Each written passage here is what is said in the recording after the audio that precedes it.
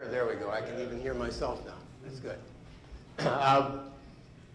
The subject is the idea of having certified healthy homes. And so the presentation for the next half an hour will be about how we've gone about setting up to do this, and then we'll spend the last half an hour asking questions. So if you have a question, please jot it down on a piece of paper so you can ask it half an hour from now.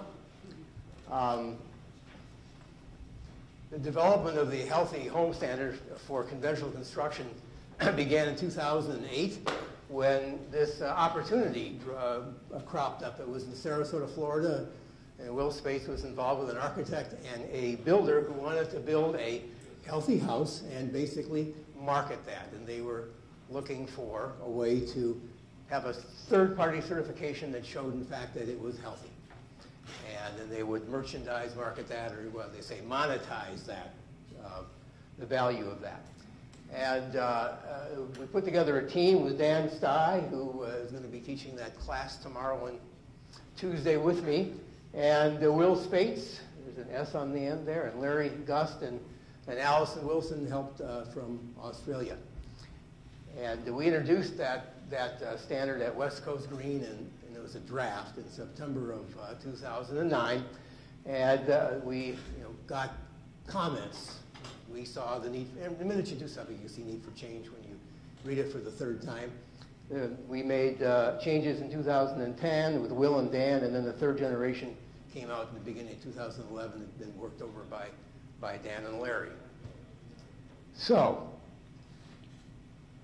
what is this HHS for conventional construction? Well, number one, it is for conventional construction, and therefore, these building biology principles, 5, 6, 7, 8, 9, 10, and 17 are not met. Can't be met because we do not have high mass walls that hold heat. We do not have walls that are so-called breathable or transmissive walls. It's constrained by the type of construction we have here in North America at the present time, and we thought it was worthwhile to be able to do something to make the things that are being built today, notwithstanding the fact that we would like to build Duracell houses and clay straw houses, notwithstanding the fact that those are good, they're preferred, we're still building these other things, and there's a lot to be done to improve their health-supporting nature. So with that said, the way the standard works, and you'll see that in the detail if you're staying for Monday and Tuesday, there's a pre-qualification checklist which says, well, you've got to satisfy these sorts of criteria about the site and does the house smell when you walk into it before you even go on with the rest of the so-called certification. There's an IAQ section, there is a EMR section, and there's a water quality section. When I mean their checklist, this is basically, did you do this? Did you do that? Did you do this? But we also felt that checklist didn't go far enough. If you didn't check, the proof of the pudding's in the measurement, if you will. And therefore, there's a verification testing part of this thing, and it involves IAQ parameters, basically total volatile organic compounds, formaldehyde levels, radon, relative humidity, CO2, and ventilation. Do you have a ventilation system in the house? And then EMR, electric fields and magnetic fields, high frequency fields, and radioactivity. So that's what's in the standard. As well as many, many pages of explanation, because probably nobody who reads this understands what we're trying to do or why we're measuring these parameters or some of the things why we want certain things to happen on a checklist. This is all explained and why it's about 70 pages when you get all done. If you don't just look at the checklists. All right. So the reasoning behind this conventional approach, this is my mea culpa, as I felt like Benedict Arnold sitting here yesterday as we had the discussion about breathing walls and heat mass and how that you didn't really have a decent house unless you had this type of a house. And after my ears cooled off, and I thought to myself, well, if there are some reasons that this was done this way, and I went back up to the room and I put them together, it was good for me. I hope that it'll work for you. So this is the reason behind it. We have clientele that we're focusing on initially who are VOC and RF sensitive, or they're one or the other. In order to have that house work for them, there has to be a barrier involved, and you'll see what I talk about later. And this, for the barrier to work for VOCs, it has to be gas tight. If it's gas tight, it's not going to be transmitting water vapor. So therefore, right away, we do not have a wall that meets that type of standard from building biology. And if we want to have a really good RF barrier, it has to be, in my mind anyway, 100% metal. I mean, like aluminum foil comes to mind as working best and is available, readily available, and not all that expensive.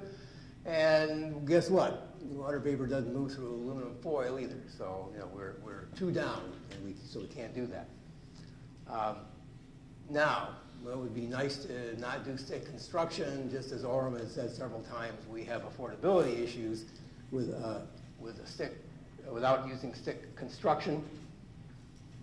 And then on top of all that, we decided that these things had to be built in the factory. I mean, I've heard for the last 2 days all this commentary about how guys on roofs pull out different caulking and start using it. You can't trust the contractor to do this, that, and the other thing. You have to have somebody watching all the time. We felt that control drove the need for a factory building process. We can do those sorts of things. We can, because the factory's building many homes, we get truck shipments. We can better control the nature of the truck and what it's been exposed to. And we store the materials inside, not outside, not in the weather, the rain, the dust. And then on top of that, we can build inside so we're not subjected to the environmental hazards of weather and dust. The employees are typically longer-term employees who are there on site who can be trained. You know, we're really concerned about, you know, what kind of clothing do they wear. We don't want them wearing their own clothing. We want them wearing uniforms that are washed in our own wash machine with our own products that they wear when they're working on these products. So there was a lot of stuff that we wanted to control, and we didn't think you could do it really very well at a building site.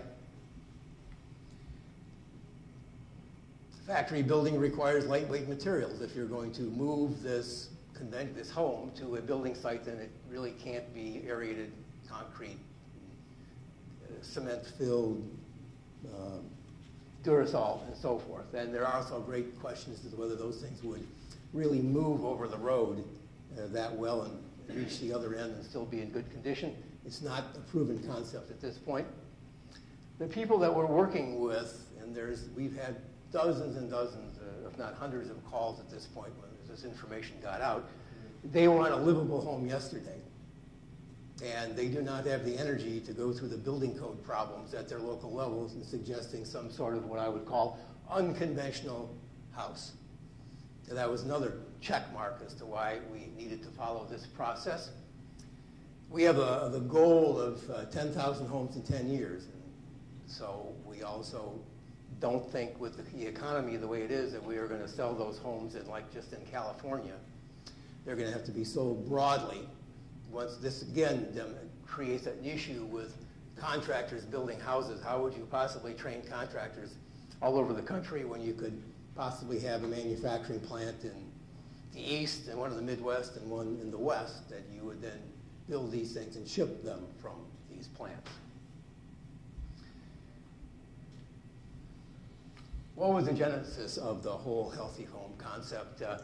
This was an idea conceived of really by Doug Bush, who was in Malibu, California.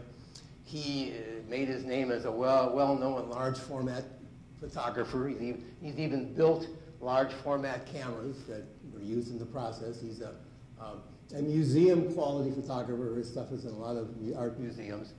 He also is a local designer, builder of what were, for many years, high-end homes.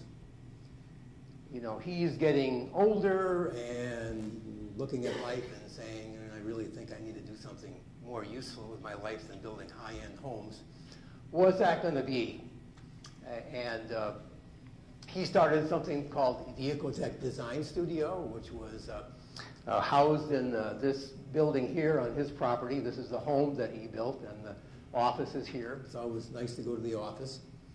And he got in a bunch of students from UCLA and places that were on their way to graduation, engineers, architects, and developed this think tank. And I was called into it. And I began presenting Something's in the Air and information on that, and the body electric, information on electrobiology. And this stuff all kind of began to percolate. One of Doug's really interesting concepts was this: he's on quite a bit of land, and he wanted to develop an eco-park where he would demonstrate to the public, and particularly school children, how you build soundly ecologically. And this is Malibu. They don't approve anything very easily, and there's people around, residential kind of area. And in 2 years, he got approval from Malibu to build this sort of eco-park, and we were offered a prime location in the eco-park to present what it is the building biology says about building homes. Now that's a little bit delayed because the recession and all that has caused money problems and so forth. But that's where the whole thing began. And then we were talking about electricity and how that affects people, and chemicals and how that affects people. And Doug is thinking about the way he built. I mean, we had John over here thinking about the way he built all these years and saying to himself, I don't want to build like that anymore. We think we should be making healthy homes. And one of his other stumbling blocks is he thinks that much of the construction today is ugly. The appearance of the homes from outside, and they should be beautiful. They should be aesthetically pleasing. And so you can see this began to percolate and develop into this idea of building affordable sanctuary for the middle class and making it healthy for people and ecologically sound for the planet, making it affordable. And what we're kind of like when we say affordable, don't write this down and publish it, but around $150 a square foot for dwellings like over 1,200 or 1,500 square feet. And aesthetically pleasing, and the goal was 10,000 homes in 10 years. So we also found that there were the estimate was 7 million people with MCS in this country. And there were growing numbers of people with EHS, and we all know that, and I've been involved with doctors in California. They're seeing 3 and 4 people a week as smart meters go in. They can't sleep. And then there's another contingent of people 3 or 4 months later who have problems, and it's totting up to be maybe 15% of the population who are being affected by this. And so is there need to build sanctuary for a person who can't live what they're living? There's also this MCS, EHS is electrohypersensitivity. There's a crossover, as Dr. Ray mentioned. I didn't realize it was that high. 80% of people who have MCS are EHS on top of that. So we wanted to design homes that would work for these people. Now, we're realistic. We don't think that there's a continuum of sensitivity from very, very sensitive, you got to live maybe outside in the open air, to less sensitive, and we don't think you can build a house practically with conventional materials, even though they're selected in a factory, and come up with a house that everybody can live in, because we do think that there's a call for some people that they need basically to be living in a metal box, that is to say, steel everything with maybe baked on, melted glass on the walls. What do they call that? I can't think of it. Enamel on the walls. But there are no factories that build this. And if we prove to be successful doing this, we're willing to entertain the idea of doing that, just because it's a socially responsible thing to do. But we can't do that without having money coming in from doing the more doable part of this. So we've pretty much been plugged in with the chemical sensitivity, electrosensitivity network since about April of this year, and there's quite a bit of excitement. The communications within that community are almost instantaneous, and they've been waiting since we've been going to do our thing since April. We've been delayed by a lot of factors, and it's finally beginning to move.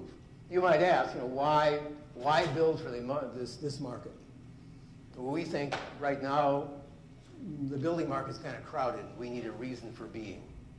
And if we can build a product that works for the canary in the coal mine, and we can build that product at a price that is affordable to the middle class, and you are aware, then okay, toxic home, one that the canary can live in. Toxic home, canary. Which one would you want? And so we thought that we would then kind of position ourselves as the go-to company if you wanted to have a healthy home, as demonstrated by, and we don't say multiple chemically sensitive people, we don't say chemically sensitive people, because the majority of the population really doesn't know that. They know about people who are sensitive to chemicals like perfume or something of that nature. So we talk about it in that way. So meeting the needs of this community is hard, which is why you probably can't meet the needs of everybody, because we have different reactions to the same chemicals. We all know that people react at different levels to the same chemicals. And by and large, even if we gave them a list of the materials that we were putting into this house, they would have no idea really whether it was going to be working for them or not. What they needed to do was come to the house and live in it for a while. And so we decided the way to go was to build a test unit. Put this on a piece of land and book people in. Right now it's a week stay because now it looks like the demand is so high to come stay in it that we can't have people stay for any more than a week if we're going to put many people through this thing. So yes, we decided we would build a test unit. Here's kind of a picture of what it looks like. It's 380 square feet. It's not very large. It could be moved all at once from the factory to the building site. And it's got basically has a very small living room and a bedroom area, bed, and a bath. And a very small kitchen area right over here and a closet. That's it, 380 square feet. If you needed to move out of your house, live in your backyard, this could be brought in, dropped in by a crane, and you could live in it. But how do we assure that to people, how do we assure to people that we have what we claim we have? And what we really need to do is to have an independent third-party certification of the fact that this home is what we claim it is, and that is independent third-party verification for every home. So what is the standard? There's only one. The Healthy Home Standard for conventional construction is the only standard in the United States or North America that speaks to these issues, are not influenced by construction industry or the government. This is strictly what we have interpreted the need to be. We could be wrong, but our requirements are pretty stringent at this point. And when I say every house, I'm saying that the cost of the assessment is built into the price of the house. So the people who are being trained tomorrow are the cadre of let's say, certified assessors or approved assessors who would then be sent out, and they would be paid by the company to make this assessment. In other words, you can't buy the house without paying for the assessment up front.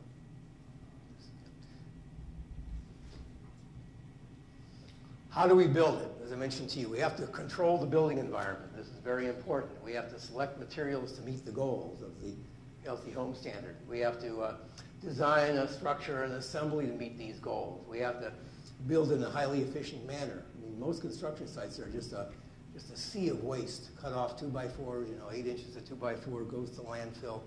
A tremendous amount of waste in on-site stick-built construction. The factory we were working with is able to minimize waste, and any waste they have left over is recycled. It doesn't go to landfill. This is not what happens at a construction site because there's too little of anything to really do something with it at an individual construction site. We wanted to be able to have trained and dependable employees. Hopefully most of them were longer term. And we were tempering this with a realistic view of what can be done. I mean, there are materials limitations. There's only certain materials that you can get. There's only so far you can go. We can't shoot for the moon because we have to make these things affordable. That's one of the objectives that we have for this. And we have technology limitations. I mean, these factories that exist today, maybe not next year, but today, they have limitations as to what kind of homes that they can build. I mean, they're using dimensional lumber and conventional techniques. Most of them don't even have the ability right now to use steel studs if we wanted to do that. So So factory-built modular homes, that was the thing we came up with. And I mean, most people, when you hear factory-built or modular, the first thing you think of is, oh, that mobile home down the block, double wide, you bring it, hook it together. These are not mobile homes. These are homes that meet the building codes in all areas. They are made of the same dimensional lumber.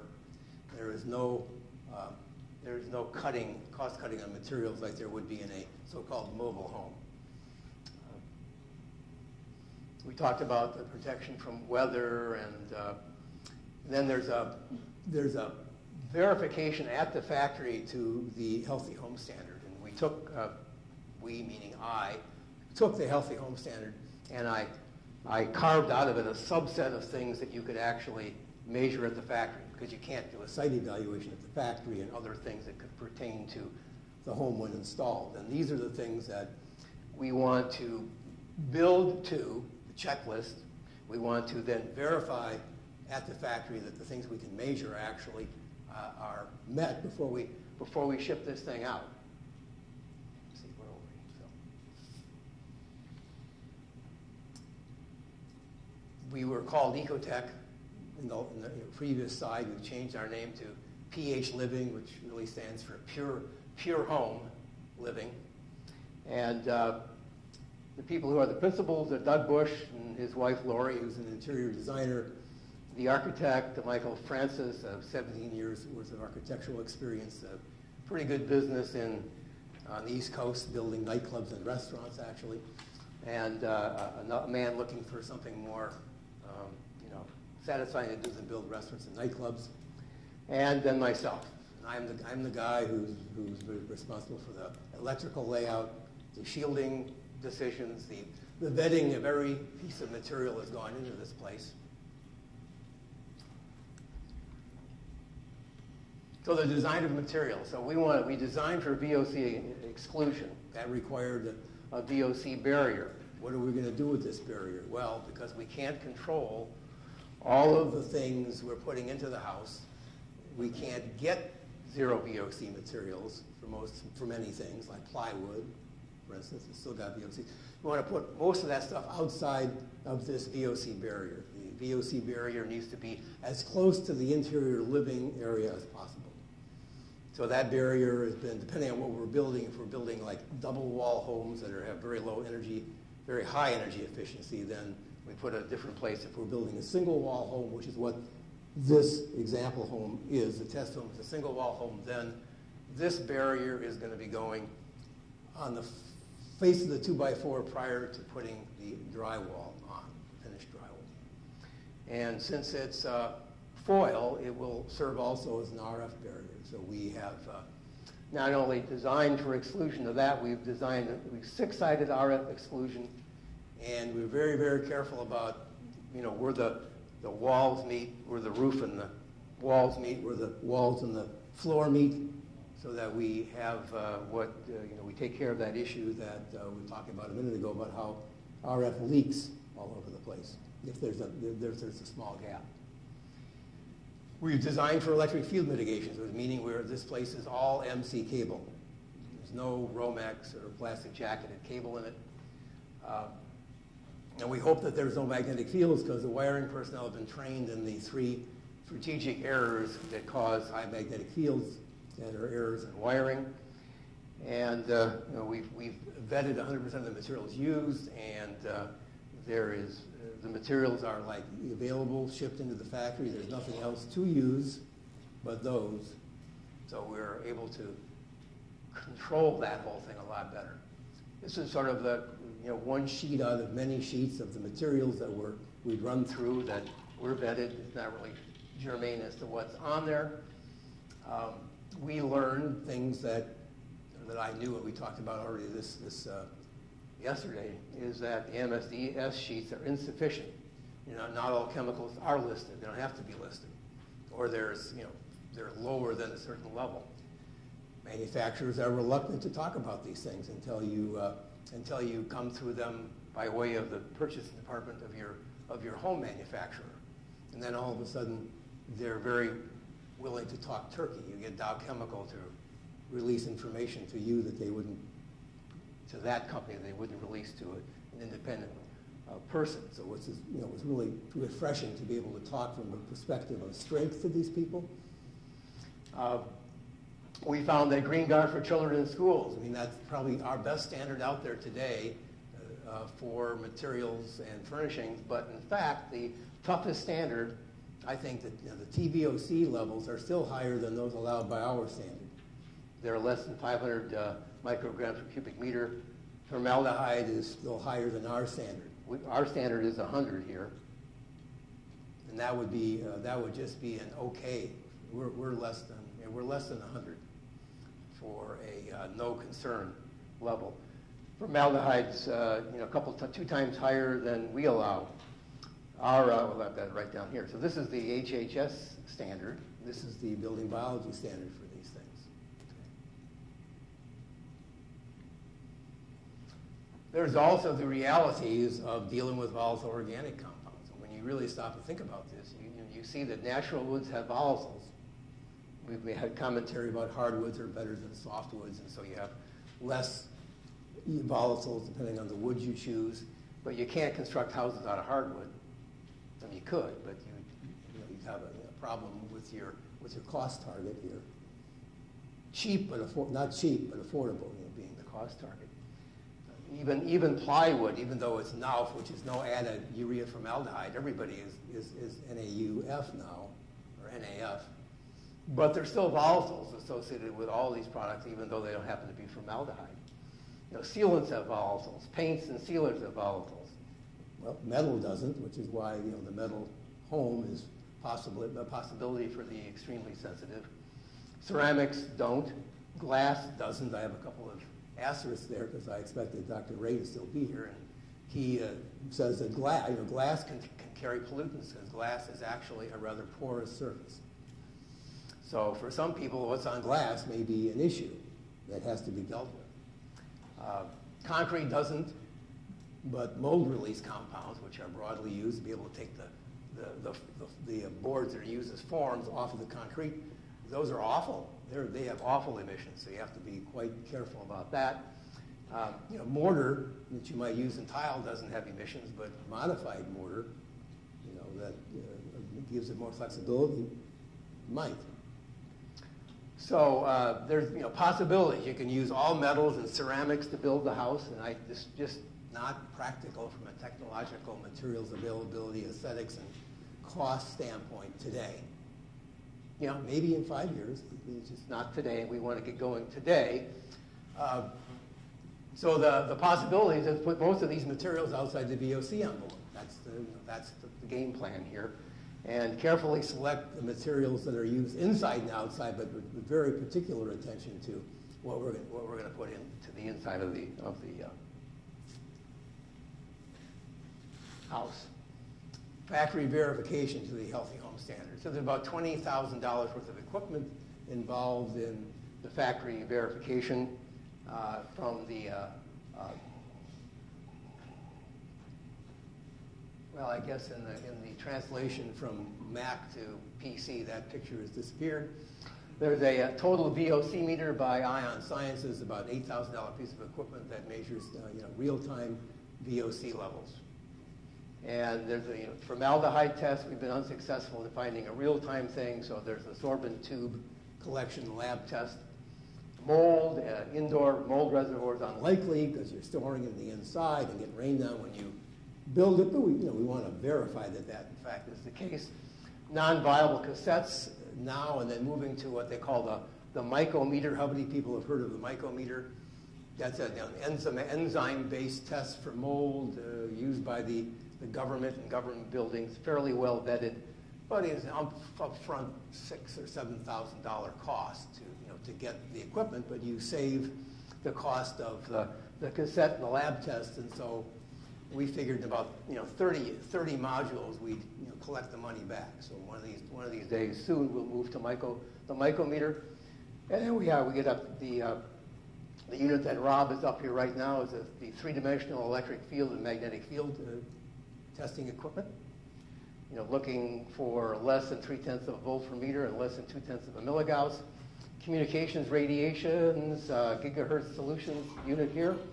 and radioactive materials, using a Medcom inspector alert equipment, and desiring no more than the 50% increase over outside. These are all the building biology specs. You'll find them in the SBM 2003 and 2008. Some of these may be a stretch. I mean, we just built the house, and we'll see how we placed it. We had Hurricane Irene drop in on us just after this happened, prevented us from doing the testing we needed to do. But while we were there, we were seeing VOCs in the 2 and 3 part per million area, which is getting we think we were allowing ourselves 4 parts per million.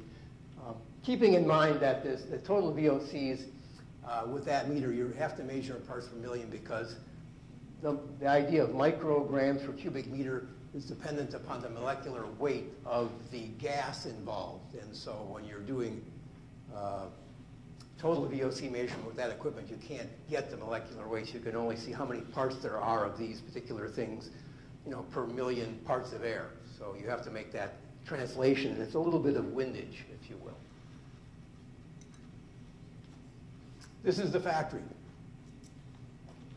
Long building, nothing in it at this particular time. Things start at the far end where they're putting together the base of the floor, basically, with the joists and everything, on a jig. So there's a jig that allows you to be efficient in laying these things out to speed up the amount of time it takes to put together the base of the unit.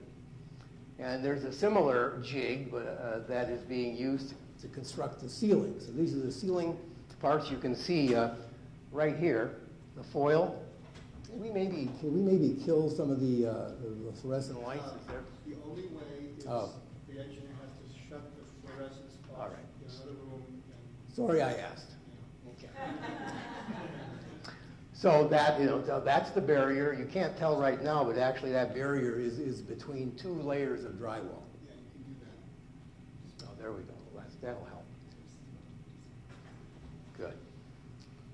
And the walls and the ceilings are built on the mezzanine, or basically a second floor, and they're dropped by crane down to the assembly line and assembled to the base. And here we see that happening with one of the walls. The other walls, and you can see the tail of the aluminum foil material, which is, by the way, what was in the last 10 years. This material was installed in the Pentagon.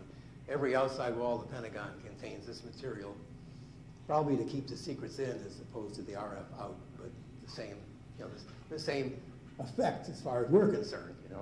And there you can see the fold over here. That fold over exists to assure that we have good overlap, and that's folded up on the wall. Once the film is applied to this wall, it's folded up and taped on that wall. And here is that roof section you saw being built earlier, being dropped in on top of it. And then looking at the assembled thing just after it's done. So you can see there's no drywall any place except on the ceiling, because that was installed during the assembly of the ceiling upstairs on the mezzanine. A little bit further down the line, this is what the particular unit, our test unit, looks like. It's going to be, this is a polypropylene membrane that sheds water but yet allows moisture to move through. And on top of that, we installed what looks like metal, and it is. It's core 10 steel.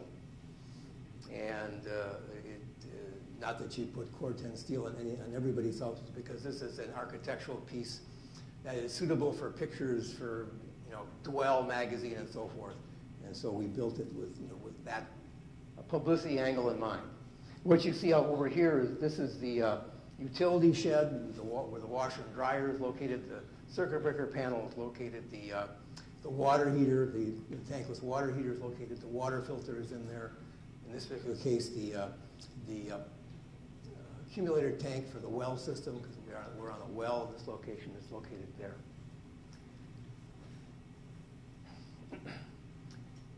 This is a picture of the unit packaged up. One of the things that people who've seen modular homes moving down the highway, and the plastics flapping in the breeze, and it's, you know, there's holes in it, and you wonder, well, what the hell is going to be in there by the time it gets to the building site.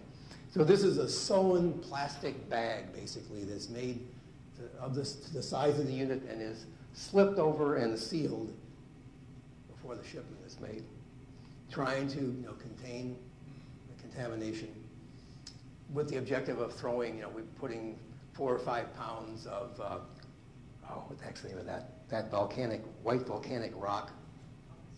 It comes in little net bags. Oh, Zeolite inside to pick up whatever might be migrating in on the way over to the building site. And then this is pretty exciting because this is 6 hours later at the building site across Pennsylvania, this is Bucks County, Pennsylvania, near Quakertown, on a 136-acre site, which a church had kindly donated to us for $1 a year, a building site to put this thing in. And you can see the road is so narrow that it's taken up there by the entire building coming down the road. And it's quite the sight to see these guys backing, you know, these things into a building site that has, this is a stone road that was just put in, quite narrow, and then we unbag it, getting ready to put it into place. All of the Core-10 panels are pretty much on here. You can see it still basically looks like metal, clean metal. Keep that in mind as we move along. And then we get the crane picking it up from the trailer, and this is the site work consisted of putting in cement columns and supports across those columns that would hold the house. And you know, I don't know if you've noticed it, but this seems like it's pretty high off the ground. It's actually 5 feet off the ground. And one of Dr. Ray's prescriptions for mold control was the house shall be 5 feet off the ground with no trim or decorative, nothing to close that off, so that there's UV and air, I guess, underneath the building. So it was a 20 or 30 minute procedure to get this thing over there, and people pulling and tugging to get it lined up so it could be dropped onto these support ribs. And there I am loafing on the job after the thing had been dropped in place.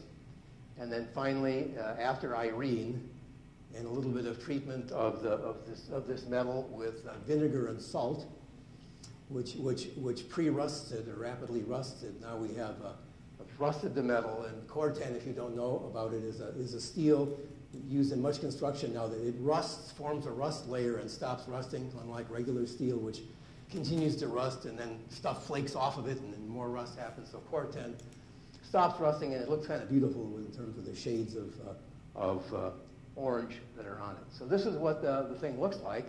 There's a deck around the outside, and we're missing the stairs. They're actually over here, and that's done now. This is a shot from the inside. We have metal furniture, and although you don't see any pads on it, we're having pads made with organic fabrics and natural latex foam, inserts for those. So, certification to the Healthy Home Standard. We talked about that a little bit. There's a final report card, which is basically based on letter grades delivered in indoor air quality, electromagnetic radiation, and water quality. There's a checklist for pre-qual and all the other things here. And there's a factory test. Of course, it couldn't be shipped if it hadn't passed in the factory. You have to figure out what went wrong, and it has to be corrected before it can be shipped. Then, after this thing is completed, installed, and like I said, ready to move into, there is the Healthy Home Assessor who comes in to take a look at the house according to the Healthy Home Standard. And as I say, the fees for him or her and the lab fees are part of the purchase price. There is, as of yet, not existing Healthy Home Standard panel at the IB level that in order to kind of keep this on the up and up, they're going to be charged with reviewing the data from the factory, reviewing the data from the assessor that's produced at the site, and basically concurring with that or asking questions that have to be resolved before this can go on. And finally, the report card is really issued by the independent assessor, not by IBE. What's available? Well, we are planning on producing things from emergency housing as small as 180 square feet through this 380 square foot that we just put in place there, 700, which would be a one bedroom, and 1,000, which would be a two bedroom. Those are kind of the standard models. And our thinking on this is that we would have what we call a fundamental model. That would be the best that we can do with this construction technology and materials in terms of total VOCs. And then people who didn't like, all tile floors, it's 100% ceramic tile floors on the inside. And we have stainless steel kitchen cabinets, counters, stainless steel bathroom. Some people who know they're okay with other things might choose to upgrade to wood cabinets or something of this nature, above the fundamental model. But that being said, they have to accept the responsibility of what happens when they add these things. They've stayed in a unit which was a fundamental unit, and if they're okay with that, then they should order that. They would be okay with that. But if they're going to change it, then there's a certain level of liability here that we have to be careful about assuming. We're also looking for multifamily housing and commercial type things as well. Perhaps even schools. Somebody mentioned schools here during the weekend. That would certainly be a real thing. And basically also disaster housing. So after the fiasco with with Katrina and whoever was the department who had those trailers built and what happened. So we think, although this is getting in with the government and getting approved is quite a job, we're looking at that. And there's also been some interest in South Africa for building these sorts of things in South Africa through the government. So there's all of that going on. And frankly, we also are looking for investors. We've got $2 million into this process at this point, and we need investors to actually ramp up our marketing at this point. So if you want to spread the word, we're happy to entertain calls from people who would like to do this because they have a social conscience. Now, this being said, I go back and mention to you or emphasize to you that this may be 20% of the market, and to make this a success and to be able to really kind of afford to do what we can for people who are electrically and chemically sensitive, we have to sell to a broader market. So there's a large marketing campaign, and we've hired some marketing outfit that works in the Today Show and blah blah blah blah, who is building a website, social marketing interface, blogs, and all this sort of thing going on, which October 1, it's not launched yet, but like October 1, which is the date that we'll begin renting this thing to people to stay in. So that's the next steps. The hurricane set us back. We couldn't get power for 2 weeks because we hadn't been hooked up, and they weren't going to hook it up till they had everybody else who lost power, repaired. So we suffered from that. We got power on the 13th of the month. We need now to do final commissioning procedures, which is to say we have a whole house what's the word? Heat exchanger that's in there. So we bring in fresh air, we filter it, we put it through a coconut shell carbon before it comes into the house. We have a need to run that, to take care of anything that's residual in there, and then we're going to be doing the testing. I am going to be doing the testing that was outlined here, send it to the lab, and then by that time, the 1st of October should be here. We'll have had a lot of airflow through it. But it looks fairly promising when we were in there with a total VOC meter, right after it was dropped in place. So we're hoping that the biggest problem was the bathroom, and I'll share a little secret, which you won't tell anybody outside this room. We come in and they're putting the tile on the walls in the bathroom, and they're using a mastic. Well, why? Well, because we had some communications issues with this manufacturing plant, and it manifested itself.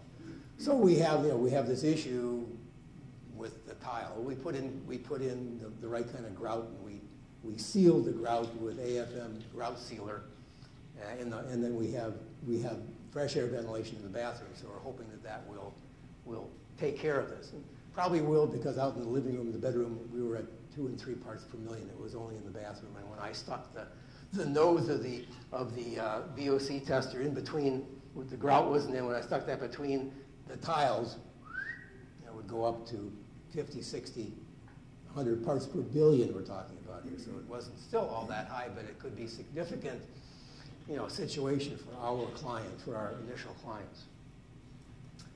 So what didn't I cover here as I've been talking along? There's been, strangely enough, a lot of local interest in Bucks County from local officials about this thing. We've had the health department guy over to look at what we're doing, and so at this point we're gonna have a meet and greet for local officials coming up sometime in the next 2 weeks. We've got about a dozen people waiting to rent. We have a MCS clinic a quarter of a mile away known as the Woodlands Healing and Research Center, run by Dr. William Kroc. We have a greeter who is on site to process people and work with them and handle their needs, who works for one of Dr. Ray's physicians, not Dr. Ray, Dr. Kroc's physicians. We have a cleaner. I mean, can you imagine trying to control what somebody's doing cleaning?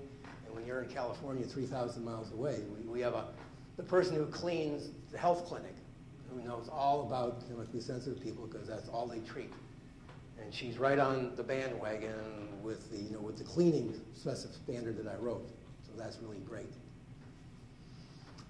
We're launching the website. We've got the social media. We have several orders waiting, actually, people who would like to order these things already. It's sort of like 1,000 square foot, 2,000 square foot kinds of houses, which would be built in pieces and then moved to the site. We are interviewing additional companies to build these things in other areas of the country, looking for a good fit mentally.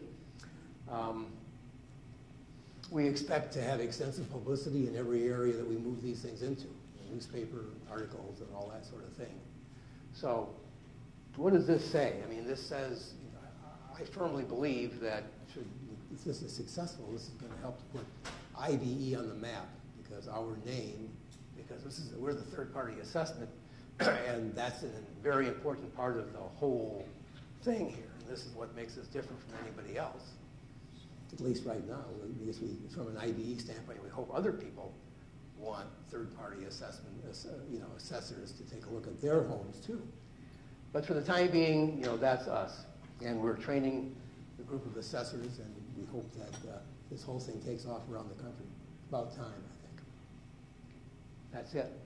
I have a flyer that I put together because people are all, well, what are the materials? What are the materials? There's a list of materials on this flyer, and some of you are going to, I'll be with you in a second, Peter. There are a list of materials on this flyer, and you're going to look at that and you're going to say, well, that's not exact enough. What is it? And I'm sad to say that we're in a competitive position where we're not going to release that information. You can, or people can pick them up on the way out. I mean, so we can't release that until we kind of solidify our position, or the $2 million we've already spent could be in jeopardy, and we really can't do that to be fair to the people who put their money into this already. Okay, Peter, your question? Thank you, Larry. That was very, very, I use the California term awesome. Awesome. This is coming really online finally. I was not aware that you guys have been working on this for quite some time. 2 years, yeah. I just have a few questions. The subject was the Healthy Home Standard. So is it correct to assume that the Healthy Home Standard applies to any home which wants to be certified and not only to the homes you presented? Correct. Okay. That was written before this ever came up. Okay, so those are two independent subjects we're That's basically right. talking about. And it's for conventional construction, so that healthy home standard wouldn't like apply to Paula's home, because components are missing from that ought to be rated when it came to a full Bau-biologie compliant home. Okay, I have two more. Thank you. This project here is independent from IBE. That's right. Is that correct? That's right. So it's a different entity. You mentioned something, you said, don't quote me on it, but about $150 per square feet. If I do the calculations, I end up with $47,000. Let's say $50,000. This was obviously a prototype. Is this realistic? How much did it actually cost with setting it all up because of renting cranes and so on? It's not realistic for the first off. Okay. Frankly, it was about $275,000 okay. installed on site. But I mean, we're certainly not that. The market wouldn't support something like that. As I say, it's been tricked out for magazine. Okay. And there were many extra costs associated and so on and so forth. Okay, thank you. One last question. You mentioned some threshold levels which you require to get this building certified. In the Bau-biologie standards, we have some thresholds. That means 4 different levels. In the healthy home standard, do we have a gradient in there, or is it just yes or no? No, I'm okay. We have in the healthy home standard, there's letter grades, and so you get an A if you meet the no concern level. Mm-hmm. For instance, that would be less than 100 micrograms per cubic meter on total VOCs. Okay, thank you. And by the way, obviously, since the total VOC instrument can't measure micrograms per cubic meter, we're running TO15s concurrent with the monitoring of the thing with the total VOC, so we can get a handle on what's there. Okay. And then before somebody asks me this question, because they're an expert on PIDs, which are photoionization detection, which is how these total VOC things work. There's a little technical glitch on that because it depends on the ionization potential of the chemical that you're trying to find. We don't get into detail. All chemicals have ionization potentials, and the PID has a source for energizing various chemicals if they're below a certain ionization potential. There are other chemicals that are too high that will not be detected, which is another reason we want to do TO15, because we want to know about the things that might be there that are high, although they're pretty esoteric and I've never seen them too commonly found.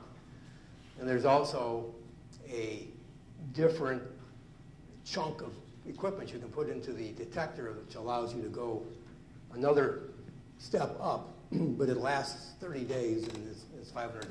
So there's an issue of test equipment costs. You have to keep replacing it. So with that cravat, we have to be sure that we're going to be, it's kind of a 3-component mix here. Choose the materials, control the environment. Choose the materials, control the environment. Test it in the factory with a TVOC meter so you can get instant feedback. Follow that up with a TO15, which is you collect the sample in a big tank, which is under vacuum, and send it to the laboratory. They do GC mass spec on that to really uncover everything that's there. And then test the home again when it's installed, and you do another TO15 at that point. Okay. Larry, that was a great, exciting presentation. Thank you. It is exciting. It is exciting. Yes. So, after all the setbacks and delays and everything, it's finally something sitting there. Yeah. So I have 3 questions, but I'll narrow it down to 2. The first question is that on the Healthy Home Standard, there was mention of a factory score. So if this Healthy Home Standard applies to any conventional building, how does that play into it with regards to if a home was, say, built on site, there was no factory involved? Well, this is a Healthy Home Standard called the Modular Home Addendum. So okay. if you were to look at that, you would see the Healthy Home Standard for conventional construction, which is totally built on the concept of a site-built home. Okay, great. Because we didn't have this. I was involved at the time that started. Yeah.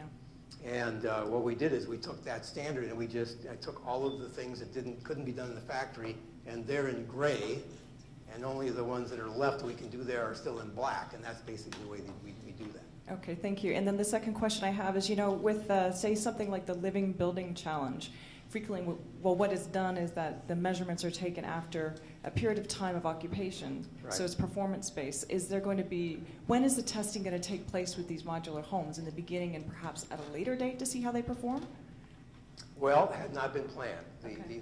The testing was going to be, because the people, at least these initial clients are particularly sensitive, we would be doing that just prior to occupancy.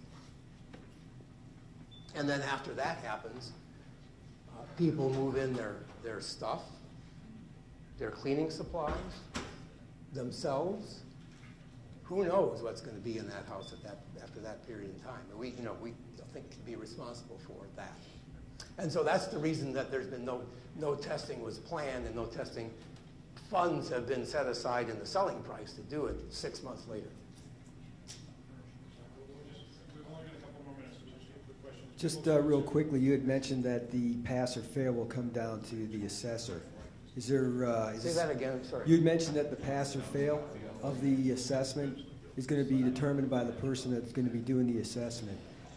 Do you allow for? I mean, is it going to be pretty subjective, or do they have their ability to? No, it's subjective. There's all these things. They're either yes or no on the check off, and you get a point awarded or you don't. And there's a test with numbers, and either you pass it or you don't pass it. And by the way, this is something that Peter asked that I didn't really amplify on, but if you couldn't get an A, you might be able to get a B, which is on total TOVOCs between 100 and 300 is a B. There are no C's. The next level is F. Last question right here, Larry. Yes, Gene. Yes, Larry, I'm so excited that finally we got our own standard except the LEED. Okay, that's the real healthy home standard. And I can tell it will be very nice that in the, we'll just say, emergency situation, then we have a healthy temporary home for people to move in. But in the long run, have you considered the climate factor? We'll just say if you have larger square footage for people to live in permanently, then one construction type would not fit every climate. Well, the way the factory-built housing works is you have to meet the local building code. Right. So during the process of all of the details and paperwork, the factory is familiar with the building codes, or if they're not, they have to be ascertained. The building codes reflect the local conditions because that's what they're growing from. So all of the factory we built this in, which we may not be using again, but they ship from the border in Canada, with Canada all the way to Florida. And they've been doing this for 25 years. And so there's a great familiarity with meeting local conditions. For instance, the vapor barrier would have to be on the outside, not on the inside, if we were sending this to Atlanta, Georgia, or something like that. Now, that's a little bit out of my bailiwick, but there are people within these companies who have been doing this for a long time, and they know those sorts of things.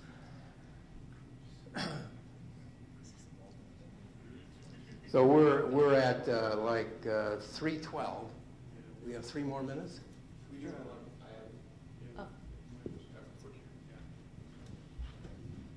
Yeah, we're out of time, and certainly I know there are questions, and the training's going on tomorrow, so I certainly encourage everyone to talk to Larry about that, and Michael's probably going to mention just that.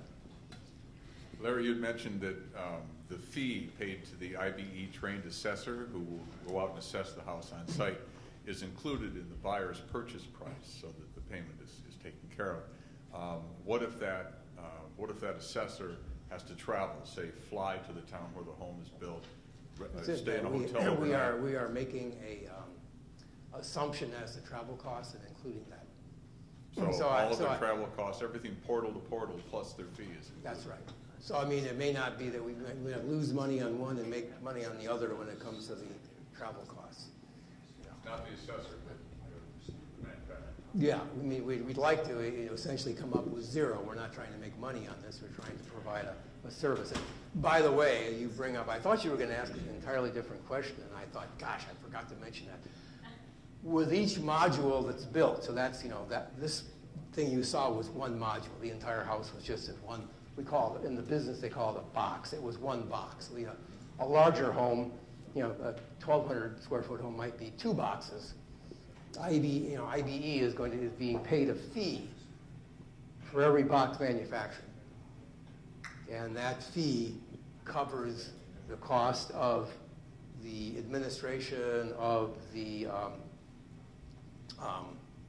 panel that's reviewing these things. And it provides some remuneration to them for doing this. Not all the details on that and the amounts have yet to be worked out because we've yet to sell our first place. But the intention is to take care of IBE with this. Back in January and February, and we were delayed, and there's a lot of time in between. There was a talk about a website that would be administered by the IBE, but wouldn't be part of the IBE, and all of these houses would be basically registered, and you would be able to have your house would have a serial number. Yeah, a buyer could go in, they could look on the website, and that data would be displayed there for that house, all the findings. And part of this this per module fee was also meant to cover that. So we have to get down to brass tacks on exactly what all that will cost, and we had some ideas, and time has passed and things have changed. We have to revisit that, but that's my intention anyway, my desire to have that happen. Thank you, Larry. Okay. So we're going to wrap up at this point. Thank you very much, Larry, for your presentation.